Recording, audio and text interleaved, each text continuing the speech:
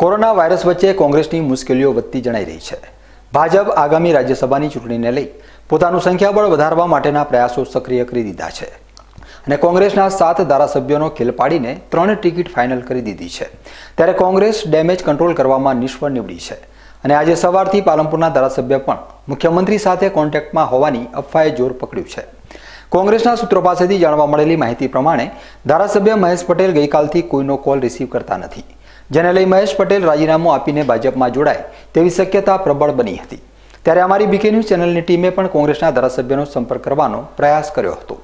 તે દરમિયાન મહેશભાઈ પટેલનો ફોન વ્યસ્ત હતો અને બાદમાં મહેશભાઈ પટેલનો સામેથી કોલ આવતા જિલ્લામાં ચાલી રહેલી અફવા વિશે વાત કરી હતી। તે દરમિયાન ધારાસભ્ય મહેશ પટેલે આ અફવા ઉપર પૂર્ણવિરામ મૂકતા જણાવ્યું હતું કે તે રાજીનામું આપવાના નથી અને અત્યારે જિલ્લામાં જે વાત ચાલી રહી છે તે માત્ર એક અફવા છે। તેમણે વધુમાં જણાવ્યું હતું કે અફવા માત્ર અફવા જ હોય છે અને તેનો જાતે જ અંત આવી જાય છે। આમ અમારી સાથેની વાતચીતમાં ધારાસભ્ય મહેશ પટેલે સ્વીકાર્યું હતું કે જિલ્લામાં અત્યારે ચાલી રહેલી અફવાઓ ખોટી છે અને ખોટી અફવાઓ આપોઆપ શાંત થઈ જશે।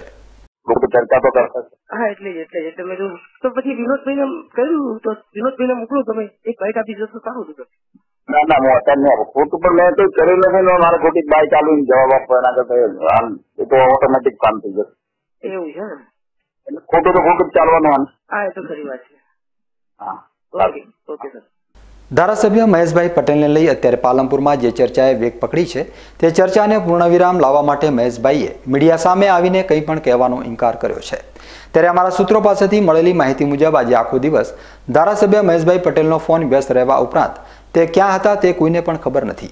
ત્યારે મહેશભાઈએ આટલી મોટી અફવાને શાંત પાડવા માટે મીડિયા સામે આવવાના બદલે મીડિયાથી દૂર રહેવાનું મુનાસિબ માન્યું છે, જેને જિલ્લામાં મહેશભાઈ પટેલની ભાજપમાં જોડાવાની અફવાને સમર્થન મળતું જણાઈ રહ્યું છે।